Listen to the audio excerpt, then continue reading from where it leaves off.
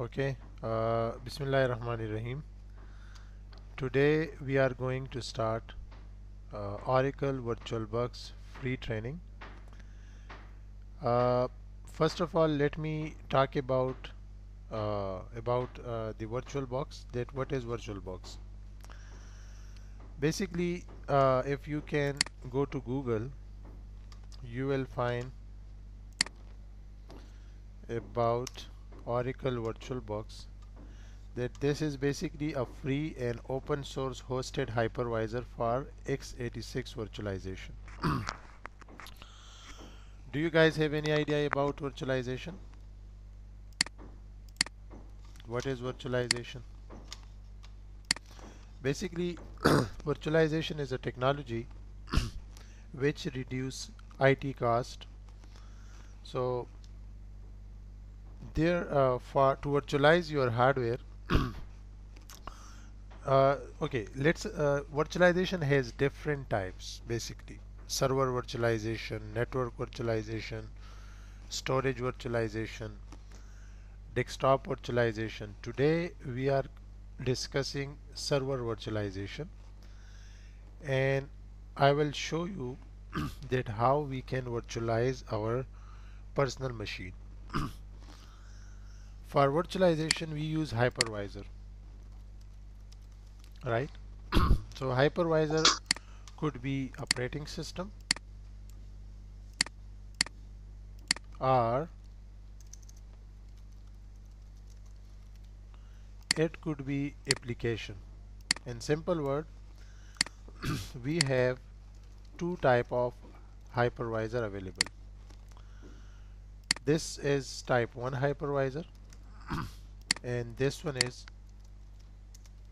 type 2 hypervisor, right? Today we are going to discuss type 2 hypervisor because VirtualBox is a type 2 hypervisor. What is the difference between type 1 and type 2 hypervisor? Type 1 hypervisor could be directly installed on hardware. Suppose you have a server machine or you have your personal machine, you can directly install type 1 hypervisor, right? And then you can create multiple virtual machine on top of your hypervisor, and you can install operating system, you can run your application like this. So this hypervisor gives us facility to run multiple virtual machine on a single hardware. So you can uh, get facilitate from type 1 hypervisor like this. Is it clear? So this is the uh, definition of type 1 hypervisor basically. Let me tell you the examples of type 1 hypervisor. VMware ESXi, Microsoft, Hyper-V, Citrix hypervisor. The old name of Citrix hypervisor is Zen server. So these are examples of type 1 hypervisor. What is type 2 hypervisor? VMware Workstation is example of type 2 hypervisor. VMware Fusion, Oracle VirtualBox, the one we are discussing today, Parallel. These are examples of type 1 hypervisor. Maybe I write the spelling of parallel wrong, but you can check in Google. In type 1 hypervisor, we basically install uh, operating system on hardware first, and then we can install type 2 hypervisor on top of our operating system. So type 2 hypervisor cannot be installed. Suppose this is your Windows 10 machine. So then you can install type 2 hypervisor like this. And let me,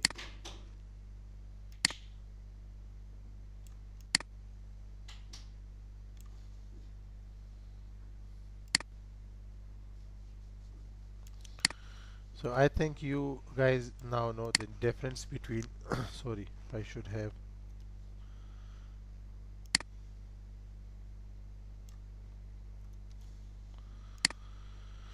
So that's the story of type 1 and type 2 hypervisor. I have already uploaded uh, two videos on VMware Workstation, and I have already uploaded almost six videos on VMware ESXi. So if you guys get some chance, you can visit my YouTube channel. You can find me here on YouTube with the name of Kashif Buneri IT trainer, and you guys can watch the other hypervisor videos. So this is my YouTube channel, and if you click on playlist, I have uploaded some of the lectures already. So you guys can start from VMware Workstation, then you guys can watch this video, or you can watch this video. It has six videos uploaded, and I will also upload video of this session. So basically, in this 2 days training, uh, I will teach you that how we can I will teach you about what is VirtualBox. So you guys already familiar now that VirtualBox is a type 2 hypervisor, and we will learn how to install VirtualBox, right? How to do basic configuration of VirtualBox. We will also learn what is virtual machine, how to create virtual machine, how to install operating system, guest operating system on virtual machine, and we will also discuss virtual machine, virtual networking, and virtual box. So these will be our topic in this 2 days session, right? So let's start from introduction. So this is the introduction of VirtualBox. I did not make notes, but you guys can uh, get an idea from this internet. You can see here Oracle VirtualBox is a free and open source hosted hypervisor. It is developed by Oracle Corporation. Right? If you want to use this product, you can visit this site and you can click on downloads link, and from here you can suppose you have Windows operating system, you can download it like this. And the good thing is you can install VirtualBox on your Linux machine. It can be installed on your Mac operating system, and it can be installed on your Windows machine. So it's good for us. I mean, so we are now using Windows machine, so you just click on this button and a file will be downloaded in your machine. So I have already downloaded Oracle VirtualBox to save some time. So once you let me, I think where is that file? It should be here. You can see here Oracle VirtualBox. I have downloaded this up yesterday, and I have already installed this product on my machine. So this is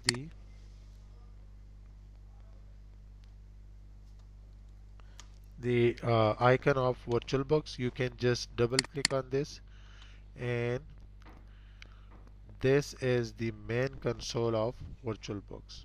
In your case, uh, virtual machine will not be created, but yesterday I was practicing, so I have created one virtual machine already.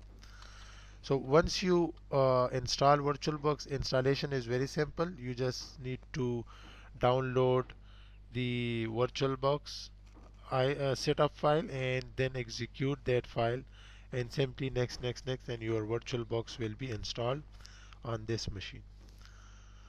Before working on this VirtualBox product, we need to restart our machine and enable BIOS, enable virtualization technology from BIOS. Once you guys install Oracle VirtualBox, uh, or before installation, you should enable virtualization technology on your machine. Suppose you have Dell machine, you can go to BIOS using F2 and F2 key button, and from there you can enable virtualization technology, so you can run virtual machine on your VirtualBox environment. That should be enabled. Okay, so this is my VirtualBox. It's very simple product. uh, First we will configure this VirtualBox for ourselves.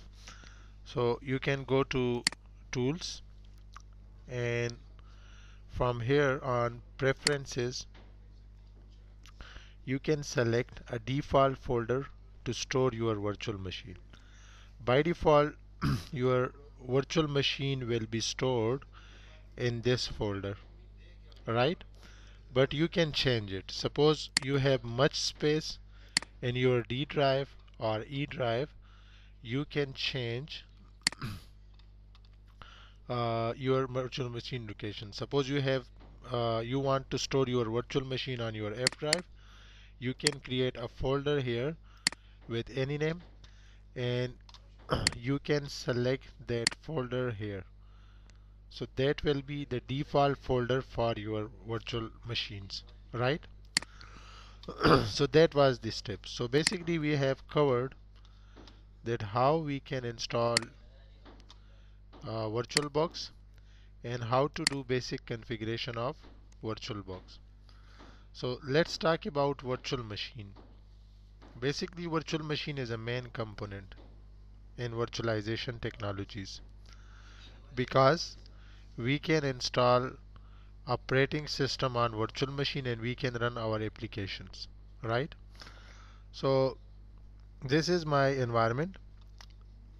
I have installed, I have hardware, I have Windows 10 machine, and I have already installed VirtualBox on top of my Windows 10 machine, right? And I want to run some application on my virtual machine. So first we need to create virtual machine. This is virtual machine is like a software based computer. You can install operating system, you can install application. In production environment it could be your server 2012, server 2016, or server 2019. But in personal environment, suppose you are doing MCC training, or you are doing some other training and you want to practice, so you don't need to purchase a hardware for yourself. You can create virtual machine on your VirtualBox and you can install operating system on top of your virtual machine. So this way your physical machine will not be affected with your practice. uh, and also some of the trainers like me, we also use type 2 hypervisor to give trainings. So this is a very good product basically. So you can see here, I have 8 GB RAM in my machine, and 3.8 GB RAM is not utilizing, it is free. So I can create a virtual machine and I can utilize my resources. Okay, so uh, let's start with creation of virtual machine. So you have basically two options. uh, One option is to create a new virtual machine, and another option is to deploy virtual appliance. So virtual appliance is basically a ready-made virtual machine, right?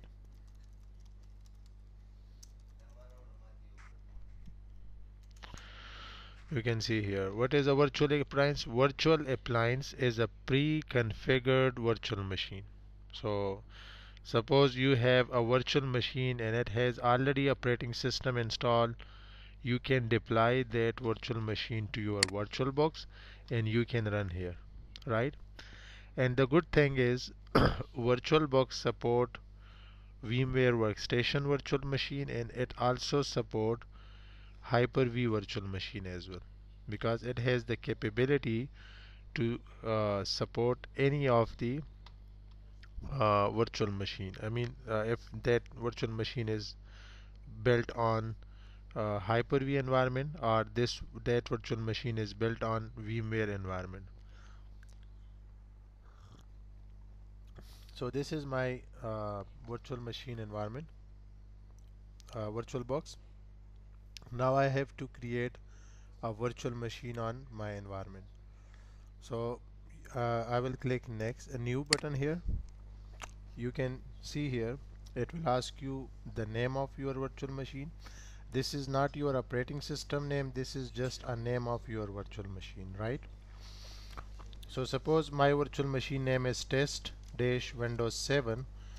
So this would be the name of my virtual machine. So it will show, the name will be shown here, right?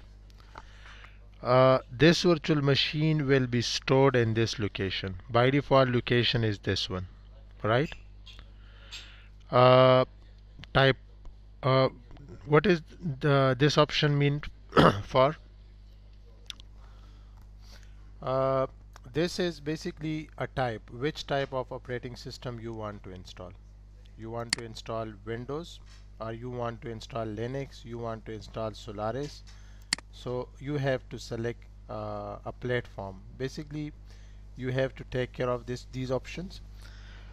Suppose you are installing Windows 7, then you have to select Windows 7 here, and it will create a virtual machine that would be compatible or designed for Windows 7 operating system, right? So I have selected this option, Microsoft Windows. Which Windows 7 you want to install, which Windows operating system you want to install. Suppose I want to install Windows 7 32-bit, so you can select Windows 7 32-bit here. If you have to install Windows 10, you can select that product. If you want to install Windows Server 2019, 16 or 12, you can select those product here. But my this is our test environment, so I will go for Windows 7 32 option. Okay, what will be the RAM of the virtual machine? So suppose my hardware has 12 GB RAM and I'm running Windows 7 virtual machine. So based on your virtual machine demand, you can give the RAM to this virtual machine. And one more thing, suppose I give 2 GB RAM to my virtual machine, right? And this virtual machine is only utilizing 1 GB RAM. So only 1 GB RAM will be minus from my physical machine, because hypervisor only provides those resources which are utilizing by virtual machine. So this is the beauty of virtualization and also hypervisor, right? So suppose I'm giving 1 GB RAM because Windows 7 32-bit has a very light product. The product which I am installing right now, that is a very light product. So 1 GB is fine. But in your case, you can give 2 GB, 4 GB, up to you, up to your requirements. But you have to take care of your physical machine as well. You have to look into that. Suppose you have 4 GB physical machine, so you might have problems with performance and virtual machine running. Okay, let me explain this slide, this portion. Uh, Basically, every virtual machine has its own VRAM, VNIC, VDisk, and vCPU, right? So we have covered VRAM. Suppose 1 GB will be my RAM. By default, this every virtual machine has a built-in as a virtual NIC, a single virtual NIC, but you can assign up to 4 here in VirtualBox, right? So by default, virtual NIC available. So we are good on this side. VDisk, basically virtual disk. Every virtual machine has its own virtual disk, right? And if I have to install Windows 10 on virtual machine, it will be installed on your virtual disk and it will not be installed on your this physical disk. So if you want to do partitions or you want to format it, this virtual disk will be formatted.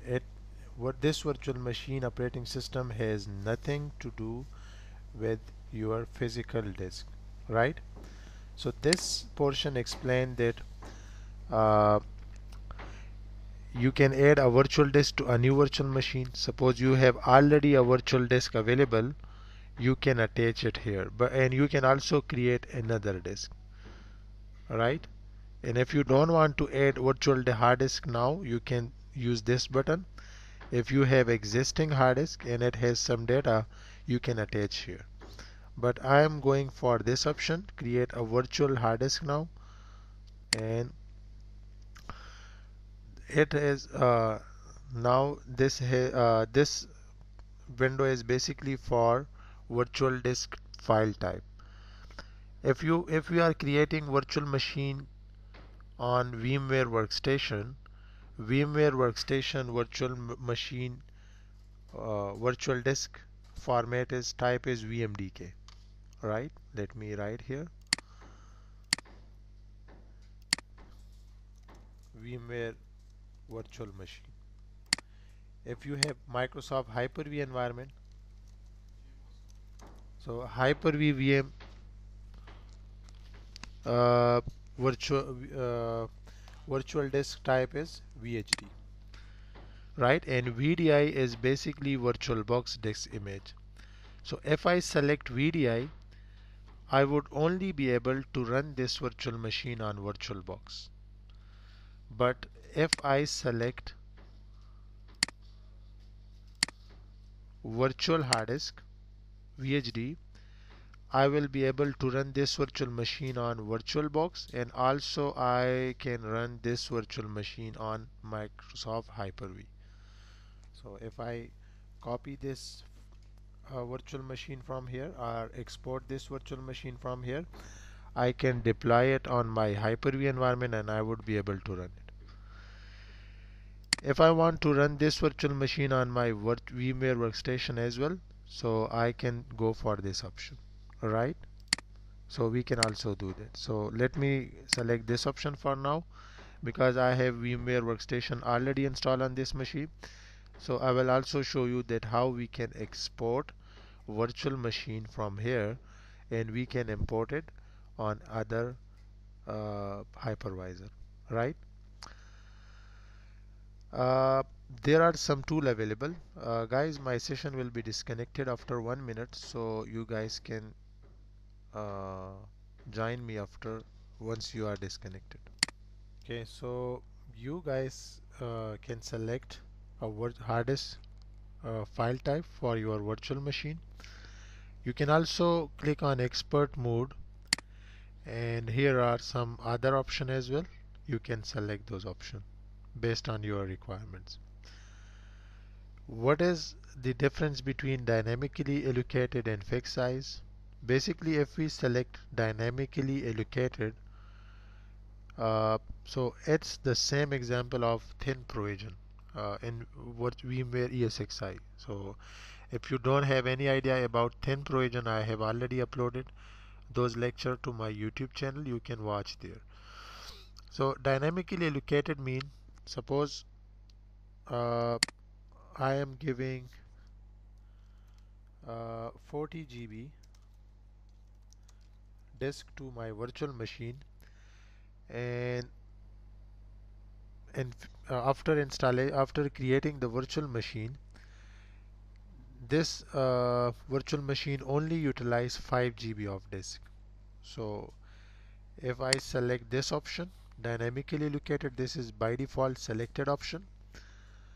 So the virtual machine disk size will be only 5 GB, and it will only utilize 5 GB of your C drive of physical machine.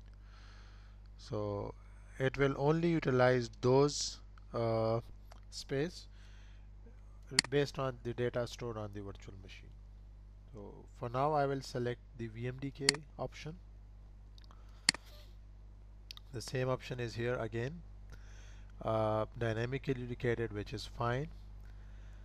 Fixed size means that suppose I give 40 GB space to my virtual machine disk and it has only 2 GB of data, but again the disk size will be 40 GB. So if you want to reserve some storage for your virtual machine, you can select fixed size. Split into files of less than 2 GB. What is this option used for? Basically, if I select this first, if I don't check this option, a single file will be created for the virtual machine disk. So suppose I have 10 GB data on my virtual machine, the VMDK size will be 10 GB, right? And you want to move this virtual machine from this uh, physical machine to another machine, and you have 8 GB USB stick, you won't be able to copy that virtual machine because your USB size is 8 GB, but your virtual machine, a single file virtual machine disk size is 10 GB.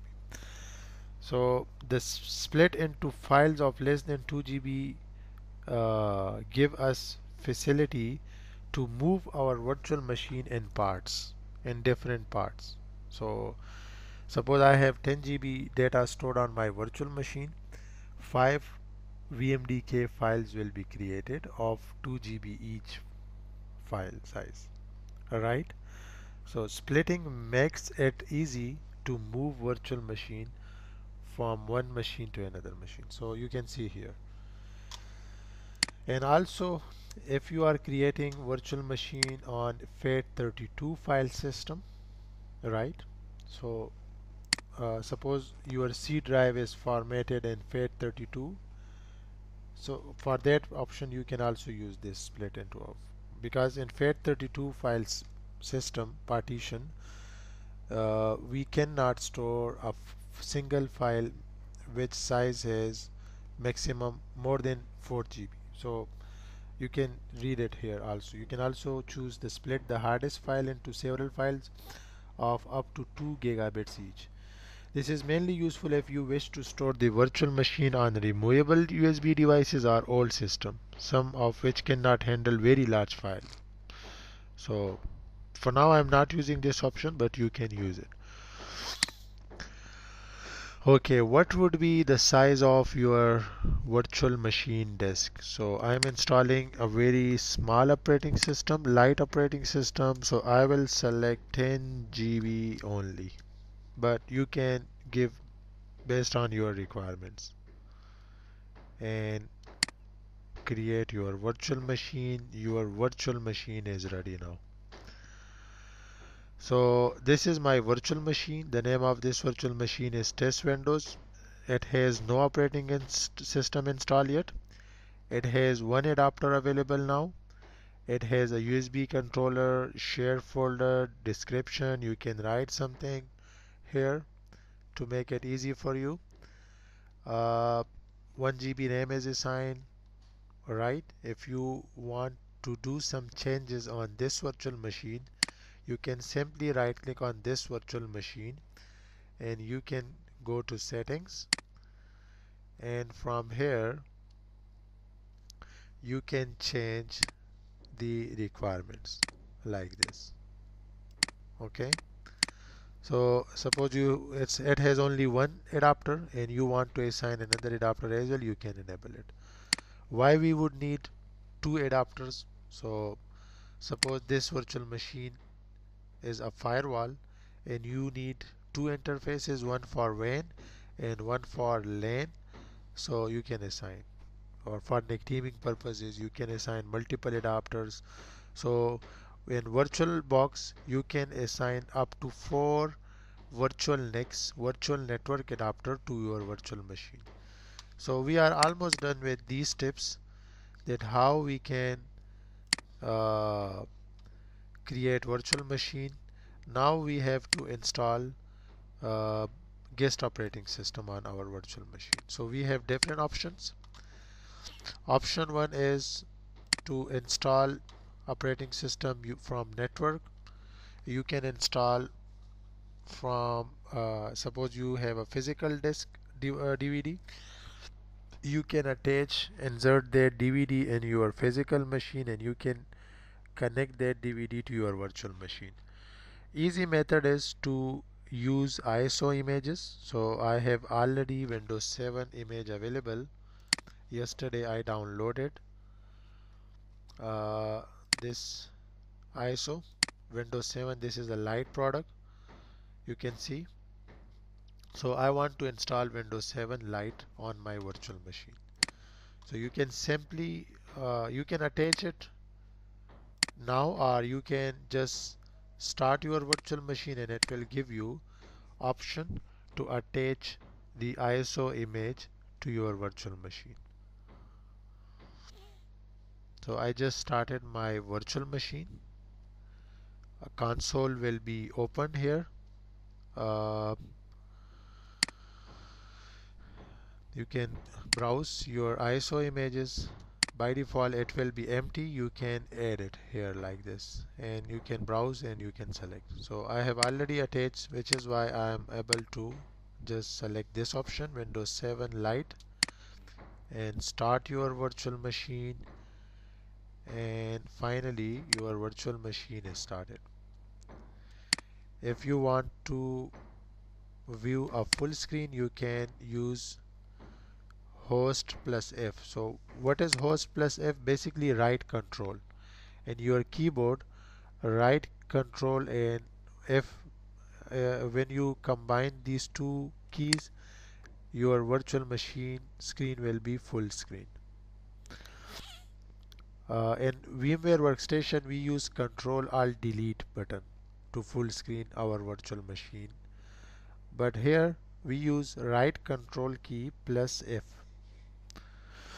So this is installation step. I have to pause my video because I don't want to show you the installation process. You guys would be already familiar and I want to save some time. Okay, as you can see here, finally operating system has been installed. The first step after installation is to remove installation media, right? So you can go here and you can remove disk from virtual drive, just like in physical machine. When we install operating system from USB, we just remove the USB, bootable USB, right? So after installation, when we remove the ISO image from virtual machine, we need to install a tool. In VMware environment we call it VMware tools, but here it means install guest edition CD image. So what will be the benefit of this tool? Basically it will enhance our performance, and we will be able to full screen our virtual machine in a good resolution as well. So I will just click on this, and an ISO will be attached to your this is basically called VirtualBox Guest Edition. So just install it, and it may ask you to reboot your machine. So we will reboot our machine and our virtual machine is ready. So this tool is very important. You have to install it. You can search about it, that what is the benefit of this tool. So let me restart my machine and we are good on this side. So today we have learned that how we can install VirtualBox, how we can let me explain it from here, that how we can install VirtualBox, basic configuration, virtual machine creation, and we are done with these options. So in our tomorrow session we will discuss regarding the virtual networking option, that what is virtual networking in VirtualBox. Alright, so see you guys tomorrow. Take care.